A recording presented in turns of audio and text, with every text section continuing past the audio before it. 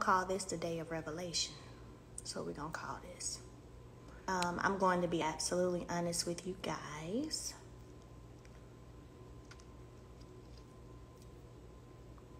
I'm going to try my best to get through this. I'm going to try my best to get through it. Y'all going to have to be patient with me today.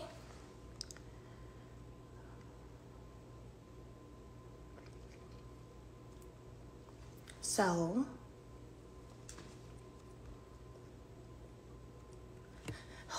all right, and y'all know usually I am totally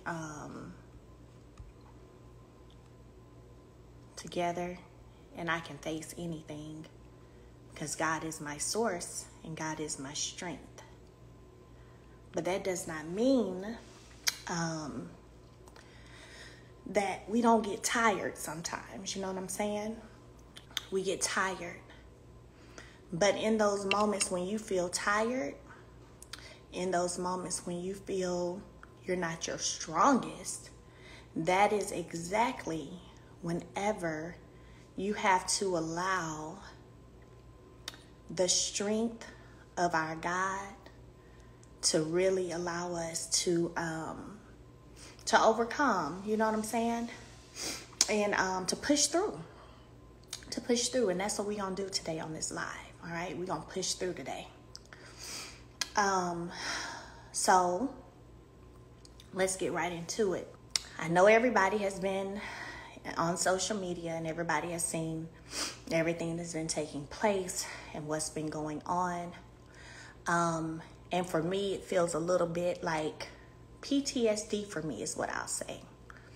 As soon as you are trying to heal and walk in your healing and you are trying to, rebuild yourself, rebuild your life, rebuild everything that you walked away from, boom, here goes something else. And boom, here goes something else, right?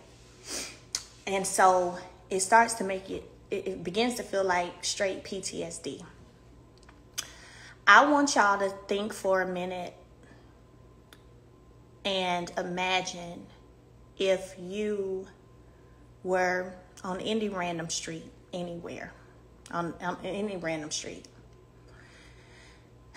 and you saw a man beating up a woman right in your face. You see this man constantly hitting, and attacking this woman. Where on any street would we say that that's okay? Would you turn a blind eye? Would you join in and fight back? Would you turn a blind eye? Would you join in and fight back? Now, okay? Now, what I'm going to say is, I literally feel like that's what I've been doing the past 3 years. Is as a woman and as a female, I feel like I've been fighting a man the past 3 years. Longer than that, but in a bigger scheme, the past 3 years. Where do we ever sit back and just say that that's okay? Where do we ever sit back and just feel like it's okay? I don't address everything, and y'all know that, but this I'm gonna address. We're gonna call this, like I said, the day of revelation. Is what we're gonna call this. So let's start with the first thing, because I'm gonna reveal a few things. We're gonna start with the first thing. First of all, I've seen and I know about Carson and what she recently revealed in the last couple of days. It's disturbing. Took me a little while to process it. I feel that you got to be some kind of low to even consider or think about asking or doing such a thing. I know that it's true. Okay, I know that it's true. And the reason I know that it's true is because when I posted last year sometime about, oh, so revenge porn, really? That was because a screenshot from this video of myself and my then husband, he had actually sent it to me. He sent it to me after he did a live discussing the custody case, which was something, by the way, that I never wanted discussed, never wanted to talk about it. If you pay attention and watch the show, I didn't speak about it till the last episode of last season. That was because I literally had been telling production, nope, this involves my kids. I'm not talking about it. Nope. Finally, they were like, Melody, you gotta say something because you're not saying anything, but you're showing us things outside of the camera and we're getting one side. You gotta say something. Then I finally said just a little bit at that time. So there was a video, a live that he did where he literally talked about the case and came for me. And I responded to that live. Whenever I responded to that live, he sent me a screenshot of the video, from the video. And I know the video. I remember where we were. You remember details of things. I remember the video that we did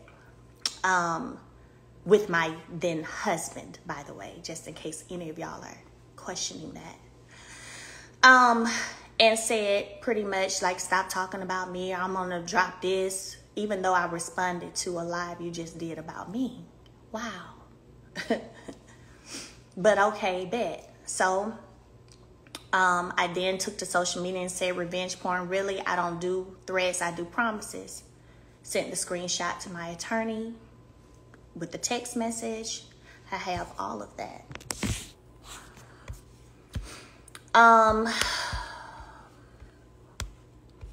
And then that was that, right?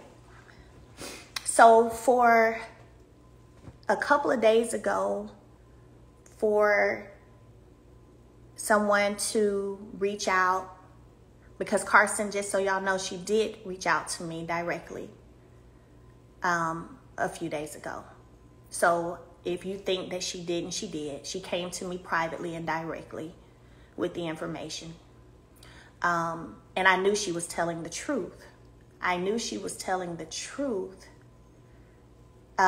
because, by the way, this was August of 2022, y'all. But I knew she was telling the truth because he sent me a screenshot from the video, and I remember the video. So, I never in a million years would have thought that you walking away or leaving a situation, divorcing someone, that it will result in them going to the depths of the earth, all the way to hell, to try to literally paint you a certain way, make people believe that you're a certain way, that you're promiscuous, that you was cheating on them in the marriage. All of these things I've sat back and listened to and really chose not to fully address them because it was laughable.